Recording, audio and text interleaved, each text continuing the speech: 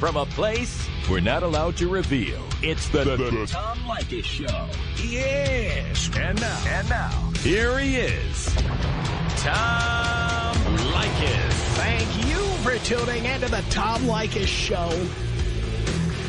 This is where America gets together to talk about the issues you really care about. It's a different kind of a radio talk program. We're the radio talk show that is not hosted by a right-wing wacko or a convicted felon. No, I am your host. Write down our telephone number. You're going to need it. It's 1-800-5800-TOM. 1-800-5800-866. Thank you for tuning in. Thanks for being part of our program. Here we are together again on the radio. I just want to say the following, and I know that you're supposed to have synergy with the other companies in this corporate conglomerate, and I'm probably not supposed to say what I'm about to say, but since it doesn't specifically apply to any one individual, and it could apply to people at other corporate conglomerates, I think I can get away with saying this, and I'm going to give it my best shot. Can you tell I'm back from vacation? And I'm like, I am so fired up. You just don't know how fired up I am. I mean, I recommend you listen every day this week because anything might happen. I mean, I literally could enforce my own firing. I really believe it. As a man who's been fired, let me tell you, this could be the week it happens. I'm telling you right now, this could be the week. I want to warn everybody, just so you can't say I didn't warn you. This could be the week they finally put the axe in my back. Axes have been put in others' backs. That's right. You never know. This could be my week. Anyway. We work at a movie studio. I'm not allowed to say which one it is, but it's a movie studio. A big one with a big name you would recognize, located in Hollywood on Melrose Avenue. I'm not going to say which one. Let's just say it's in the 5500 block. And as we come to work at the studio, we see the writers outside picketing. The Writers Guild of America is on strike, and the writers are picketing. And we know what their demands are. And I'm no company man. Let me just say this. I mean, I'm a big supporter of capitalism, and I love money. And I think everybody loves money, including the people who aren't getting enough. So they want more. They're picketing. And I don't think anyone's really noticed outside of our little community of Hollywood that there's a writer's strike unless you watch late night TV. Until now, okay? Here's what's happened. The networks have run out of new episodes of almost every show. So two things have happened. I think now for the first time, America is getting an idea of what this writer's strike means. How many times do you watch the news and they talk about a strike? You know, there's a garbage strike in New York. You don't even care. My God, did they pick up the garbage in New York? Look at that place. It's disgusting. You mean they actually pay a bunch of people to come by and pick up the garbage? When does that happen? Every time I'm in New York, I'm walking past mountains of hefty bags that have been eaten into by rats, and you can smell what's inside the bags, and people pee all over the bags, and it's just absolutely disgusting. But yes, there's something in New York called the sanitation department. And as bad as it usually is, when they go on strike, you can only imagine how bad it gets.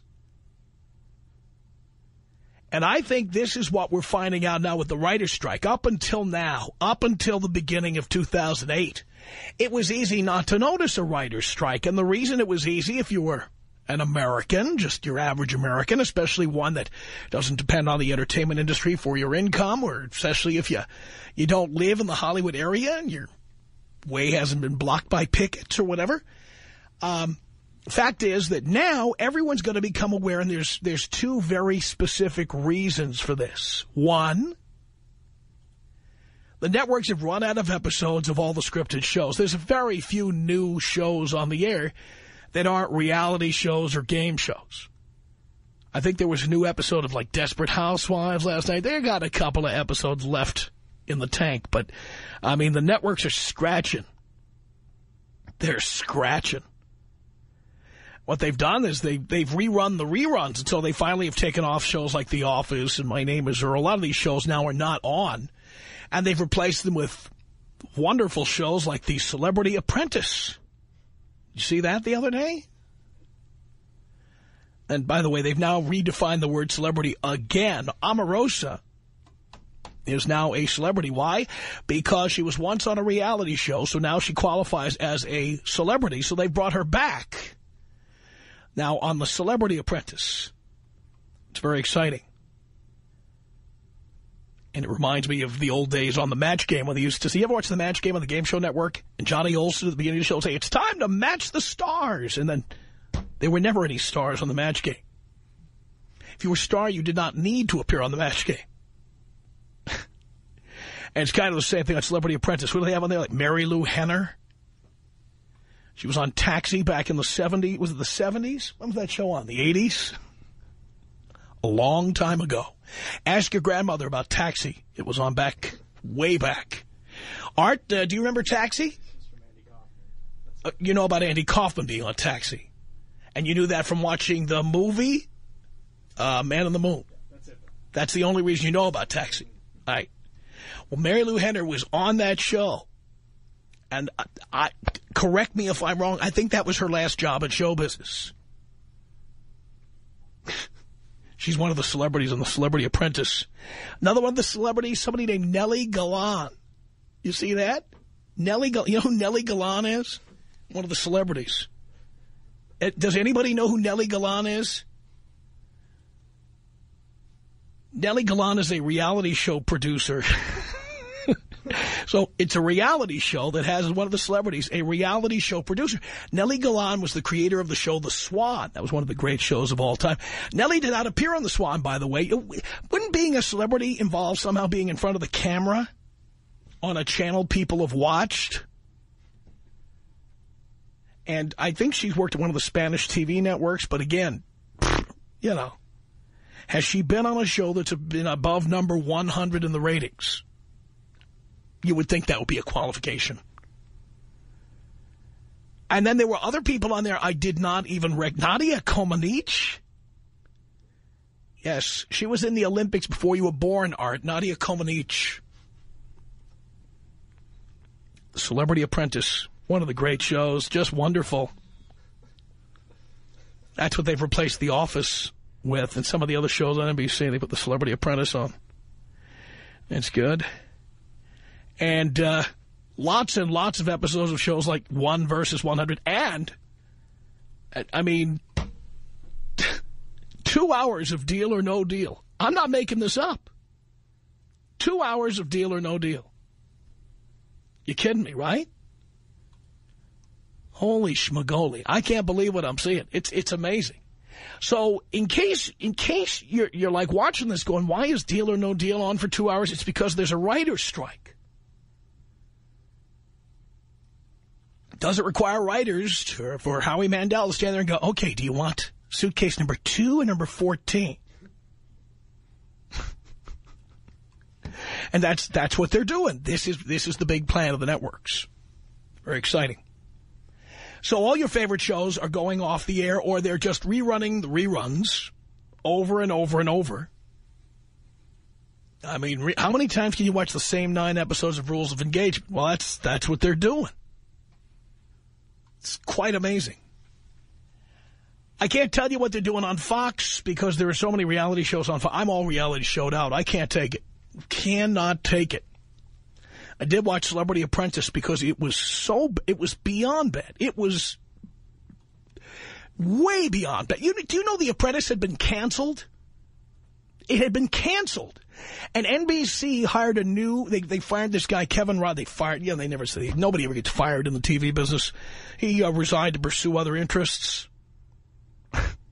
Or whatever they said.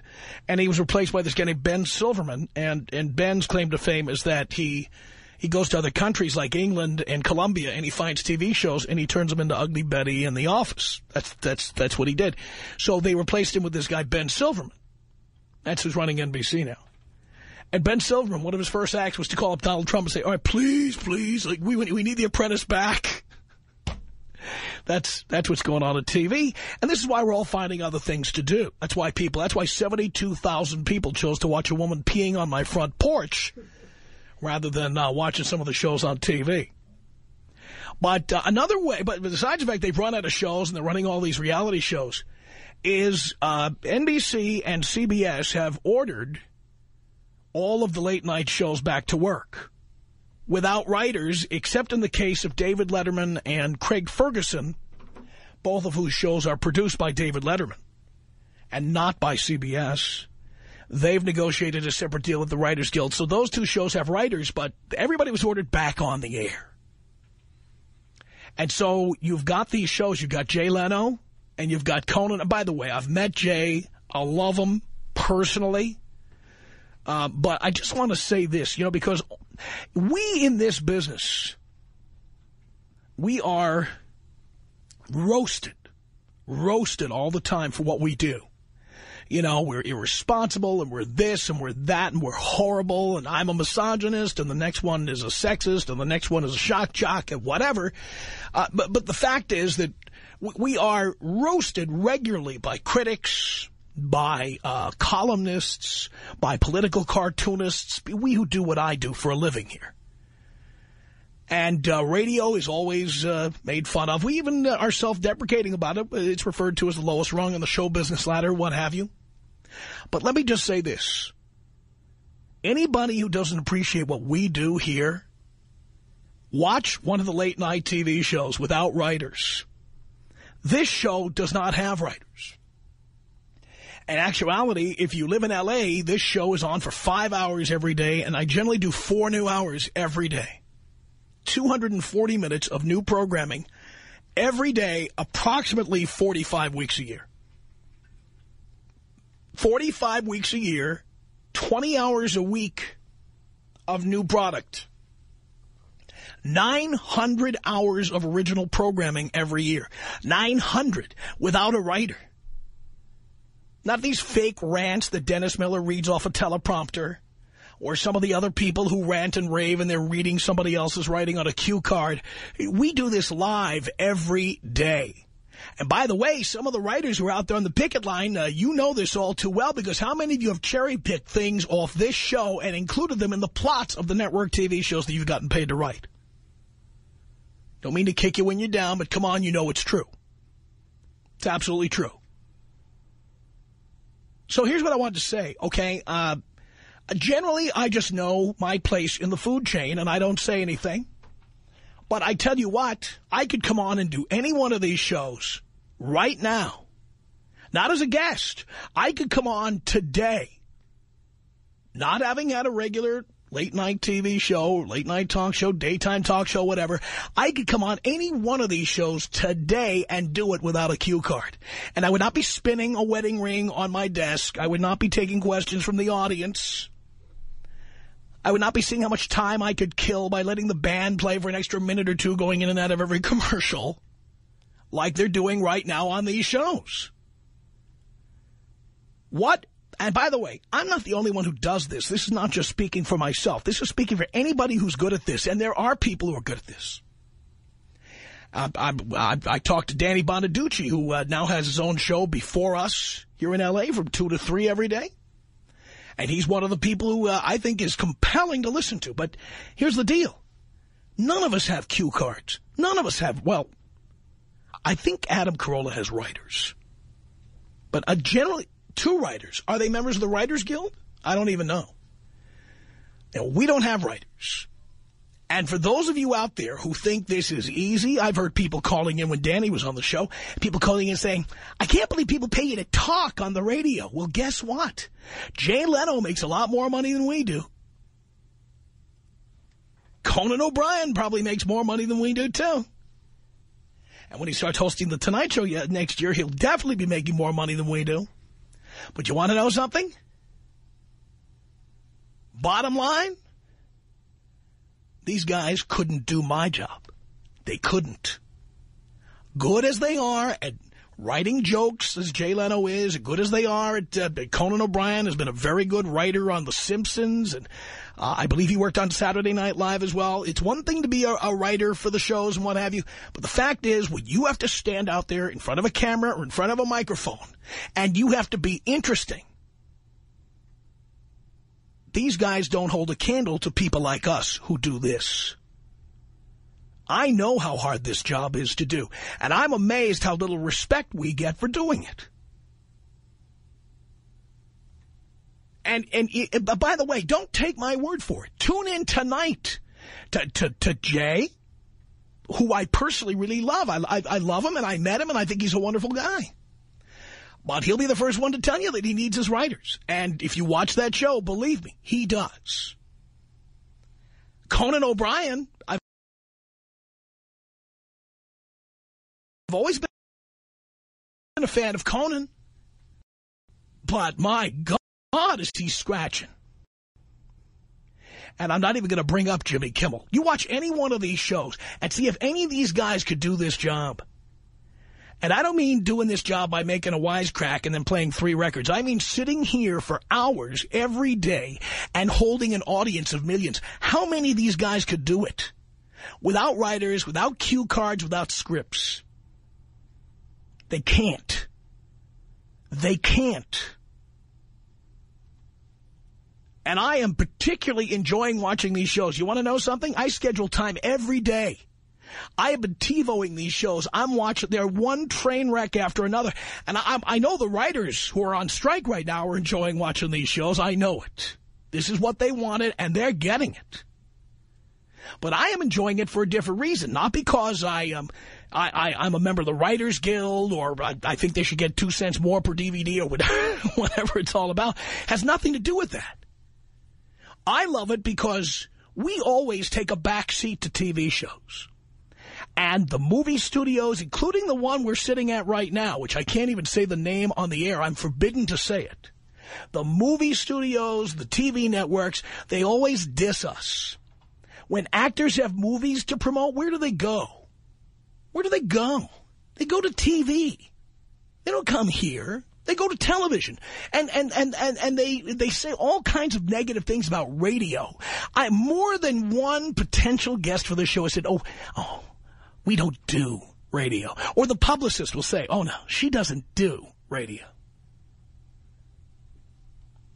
Guess what? It takes talent to do radio. And, in fact, it takes more talent than it takes to be on television, bottom line. Oh, yes, you might have a better tailor to be on TV or a better hairstylist. That's entirely true.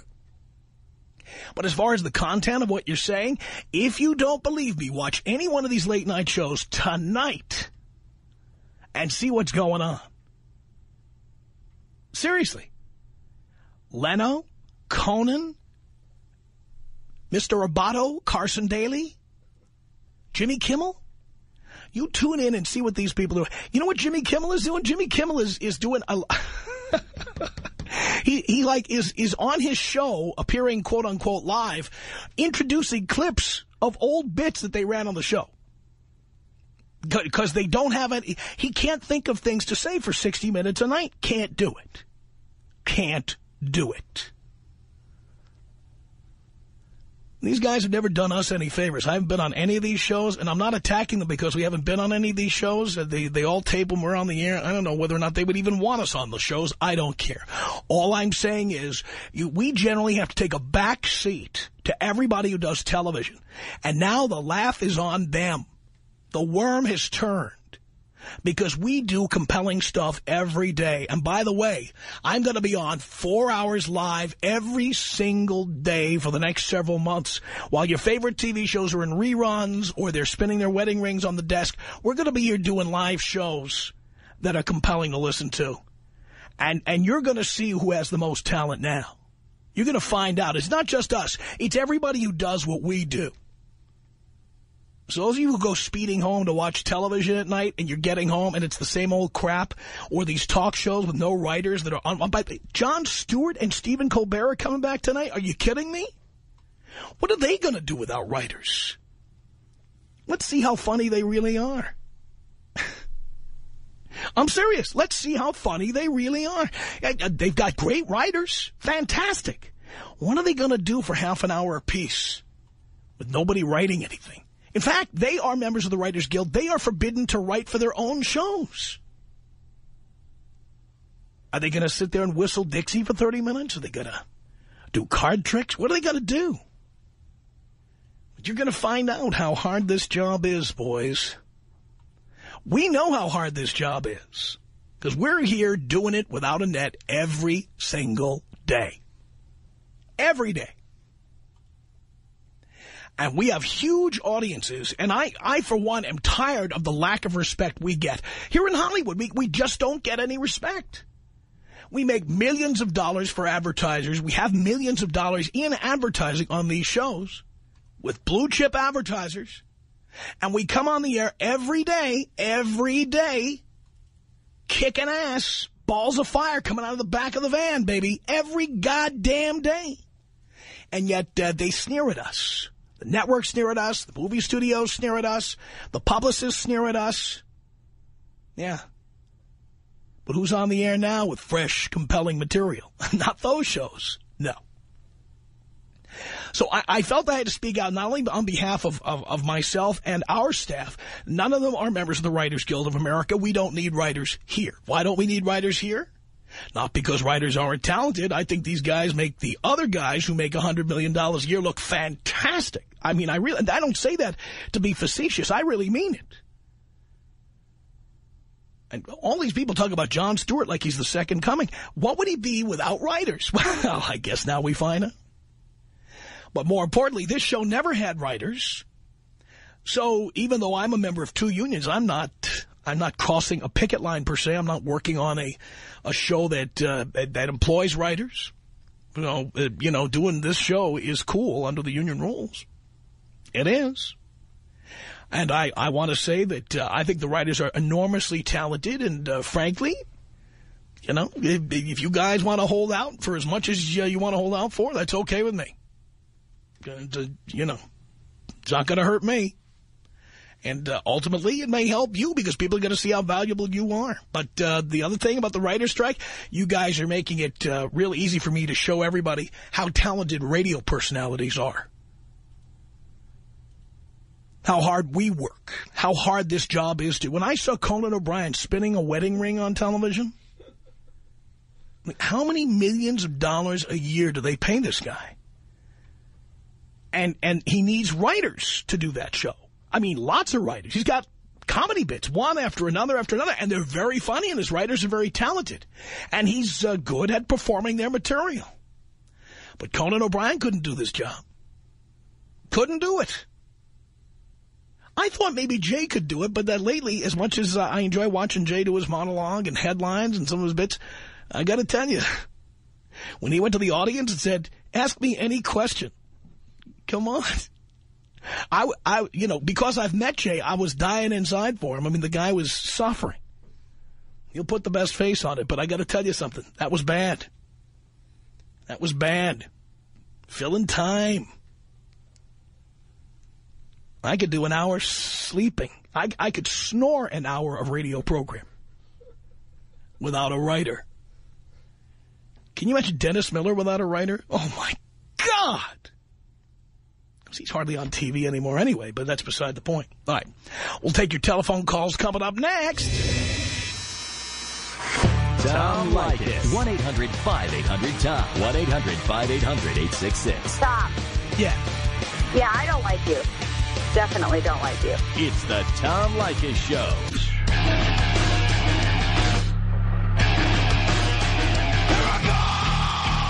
lid is off on the Tom Leykis show.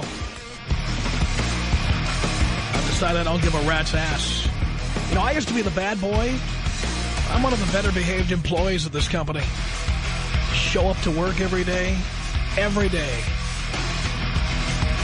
When I have throat problems, as you know, I come in anyway. My dog has a hangnail. I come in. If I'm having a panic attack, I show up anyway. That's right. So, as far as I'm concerned, it's a whole new era for the Tom Leykis show, starting with 2008. It's a whole new era. If everybody else can behave this badly, then I'm stepping up to the plate here. I'm getting right into the rhythm of the thing. That's right. When's the next? There's a big pay-per-view boxing match coming up soon, isn't there? I think I'm calling in sick on the Friday before, and then I'm going to be in the crowd there at the fight. That's what I'm going to do. And if anybody sees it and calls me out on it, I'm just going to say, give me the Corolla treatment. That's right. 1-800-5800-TOM. I told you the lid is off. I told you. I'm feeling my oats. Let us say hello here to James on the Tom Leykis show. Hello. How's it going, Tom? I'm doing okay. What a big man throwing stones from a guarded castle. You have nothing to worry about, right? Oh, I'm not worried about anything. There you go. Yeah, guess what? There's one show that gets big ratings on the station here in L.A., and that's this one. Yeah. Big ratings. I mean, huge. Yeah, you shouldn't worry at all. I would throw everything out there. And the only people who have anything to worry about are the people who don't get any ratings. Exactly. Whoever they are. Yeah. What a letdown. You were just talking crap about talk shows. I thought you were going to start hammering management or like your coworkers or something. Well, keep in mind, the radio station and the network that employ me, they are like co-owned by a company that owns a TV network. Oh, I see. And a movie studio. And some cable networks. So, you know, essentially I'm biting the hand that feeds me, I guess, indirectly. Although I'll tell you that, tell you what, this station's probably, this show's probably generating more cash flow than most of the reruns of TV shows right now. Right. I was good. I agree with you that they're in the diminishment of quality because they're writers, but I would think that like if they were used to it, like as many years as you had time to develop your show, you know, like I would think in the beginning years you weren't what you are now, obviously, right? Well, let me tell you something. Johnny Carson, who now has been dead a couple of years and his career ended about 16 years ago, Johnny Carson worked first in radio and then came to television. Bob Barker. And I know Bob, and I'm a big fan of him as a broadcaster. I got to spend time with him. Bob was in radio for years. And, of course, David Letterman started in radio in Indianapolis. Oh, I did not know that. So I do think that this is the place that if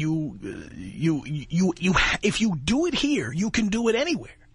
But there's a lot of people who have not successfully done it here, who go directly to television. And, you know, suddenly they're put in front of a teleprompter. And, I just keep thinking of that god-awful Carson Daly show, which is unwatchable. Oh, yeah, that show sucks. Here's a guy, he was on the radio. He was at 106.7 KROQ. It's Carson Daly. That took a lot of talent, but did Carson ever have to sit there for 34 minutes out of every hour and fill that time? No.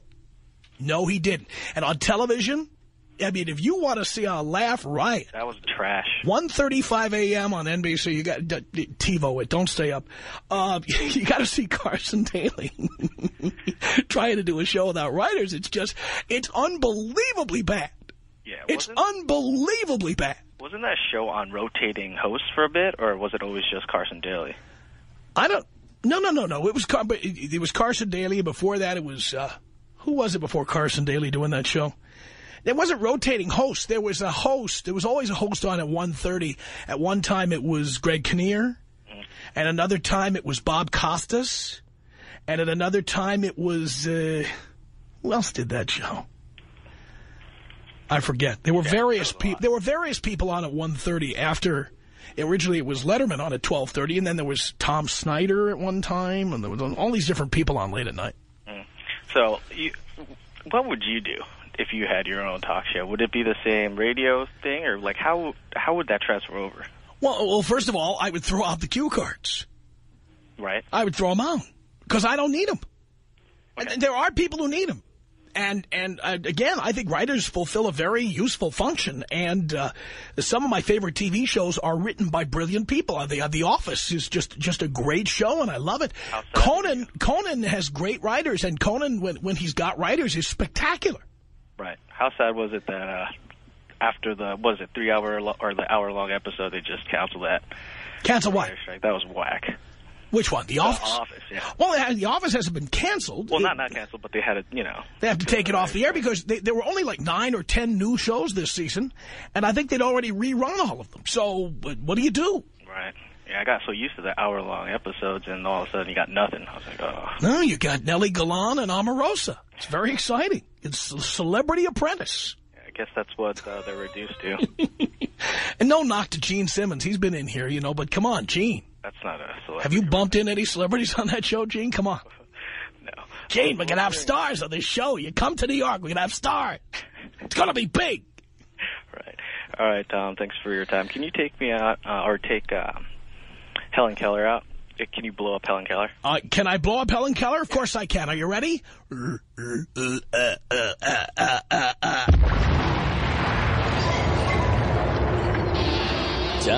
Leykis. 1-800-5800-TOM. 1-800-5800-866. You can have an opinion. I just don't want to know what it is. Why is that? Because I just want you to put your left leg at the 12 and your right leg at the 3. Oh, that is so irritating to hear you say that. It's the Tom Leykis Show.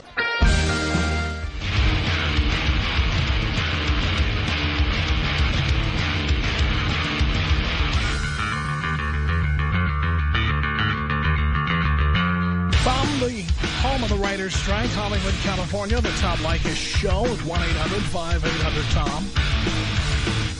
Back from vacation, out of control. Out of control. Dennis on the Tom Leykis Show. Hello. Tom, thanks for taking my call. You are more than welcome. Hey, one thing that baffles me about someone, I don't know about all these other late night guys, but someone like Conan O'Brien, claiming, he needs a writer. Didn't he used to be a writer? Well, he was a writer, but you see, the talent of writing is different from the talent of speaking into the microphone or into a camera or talking to an audience. Hey, here's why. Because a writer has all day to think of one punchline. Oh, okay. Right? I mean, see, what I'm going to say to you in 15 seconds, I have no idea what it is right now. Okay, I see what you're saying. It's got spontaneity in it as well. Right. Okay. I mean, a writer can sit at home all day to write one joke. But you'd also think maybe him being a former writer, that this guy would know what is good for him. I'm sure all these writers present him with their ideas, and he's got to go over them and say, no, this isn't right, this will work, this won't work. But the thing is, he's not allowed to write anything down, according to the union rules. Oh, okay. See, I was not aware of that. Right, he literally can't write. Oh, my God. Oh, my God. That means he has to do it, he has to ride bareback.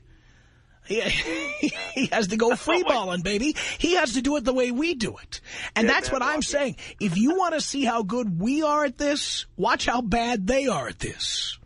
Oh, I'm telling you, hey, dude, you put any one of those late night guys, I don't care which one it is, behind a mic like you are, they're going to crash and burn, man. Crash and burn. Well, I am now watching more late night TV. While I was away, I was TiVoing the late night shows. I can't believe my eyes. I am now riveted. And I'm watching to see what kind of train wreck comes out. Reality TV is just going to take off now. I mean, what is more interesting than seeing Carson Daly without a writer with 60 minutes to fill on television? Is it 60 or 30? It seems like 60. I don't know. I don't know. I don't stay up that late to watch. No, don't stay up. Just TiVo it or something. But I'm telling you. Well, I can say one thing. This is must-see TV. my personal viewing of TV is not affected by this writer's strike because I usually, aside from a couple of TV shows, I usually stick to, my satellite channels, Discovery, History, stuff like that. That holds my interest. There's very few shows that I really want to sit down and watch. So my viewing isn't really affected by. So you don't watch porn or anything? Nah, I got 4 kids. I'm done. That's the only way you're going to get sex, by watching it on TV. Hey, man, but I will tell you what, that Celebrity Apprentice was pretty damn good. It was pretty good. Oh, you liked that, did you? Yeah, it wasn't bad, man. It wasn't bad. The only one that gets my nerves is that Omarosa. Like you said, all of a sudden she's an instant celebrity. My God. Yes, but the thing is, Nellie Galan, she's a celebrity, too. Who exactly is she again? Well, among her credits on her resume, she created that great reality show for Fox called The Swan. The plastic surgery show? Yeah, where they the ugly duckling type thing. Right, and they gave them all plastic surgery. Oh, God. Right. Well, yeah, like I said, the one that I missed, the one that I didn't watch. Well, a lot of people didn't watch it. Did you see the ratings for that show? Ooh, baby. Oh, man, no thanks. But it was pretty good. It wasn't, and you bag on him all you want. Gene Simmons cracked me up on that show. He was just... Well, we like Gene. Gene's been here. In fact, I'm not really as I said on the air, I'm not knocking Gene, but I got to wonder what they told him to get him to come on and appear with this bunch of nobodies. It's exposure. Gene Simmons, he loves exposure, man. That's why he's who he is. Even though he loves exposure, he's got plenty of exposure. I gotta believe somebody gave him a big sell job and told you, come to New York, we're gonna have big stars on here. Big Gene, come on, big star, big. I'm sure of it. I'm sure there's no doubt about that, man. Oh, baby. Thank you for the call, Dennis. 1-800-5800-TOM is our telephone number. This is Veronica on the Tom Leykis Show. Hello. Hi, Tom. I'm a huge fan. Thank you. And I thought you made really great points at the beginning of the show about the writer's strike and all that stuff. But I did want to comment on Jimmy Kimmel. Yeah? And although you said you don't even want to comment on him, but you probably know that he started out in radio and was doing that for a really long time. Yeah, but doing what? He was on K-Rock for, 5 years or something? Did he do the morning show on K-Rock? Yes, I think so. He did not do the morning show on K-Rock. Kevin and Bean have been doing the morning show on K-Rock since, I think, 1991 or 92, something like that. I'm not sure the actual name of the show, but I heard him speak about it with Adam Carolla. No, Jimmy did a sports report on someone else's show. I think you're right. I'm sorry. Right. But he'd fill in for Adam when he was having his kids, and I listened to that show a lot, and I thought he was amazing. I thought he was probably even better than Adam. Well, if that translated to his TV show, that would be fantastic. Really, I love the show. Have you seen it without writers? I did watch the first one without writers, and it did suffer, I have to say. Well, that's what I'm saying. I mean, I'm not saying that these shows aren't good with writers. I'm saying without writers, we see how weak some of these people really are. Well, that is true, and I think a lot of them, I don't even like them even with writers, like Conan or Jay Leno, even though you think he's good. I think the humor is very, very... too much for, the families watching together. I don't like that kind of humor. But I think Jimmy Kimmel is very, very witty, very good. With writers. No, I mean, when I was listening to him on the radio. What he did on the radio, I don't know, I don't care. I watch television to see these shows. And but you were making the point that if they were to be on the radio... Doing a morning show for 2 days in Los Angeles is not the same as doing one for 5 years or 10 years or 20 years. Touché. It's just not the same. You're right. And like I said, I'm a huge fan of yours, and I can't talk on the radio for 5 minutes and be interesting. And he did a morning show that has writers, I might add. That's true. Do you know that show has writers? It has writers. Well, I mean, but they have writers to come up with bits, but there's 4 hours to fill on top of that. Well, I have 4 hours to fill, too. That's true. So what does that tell you? I'll leave that as a rhetorical question. Our email address is my name. It's Tom@blowmeuptom.com. The Tom Leykis Show.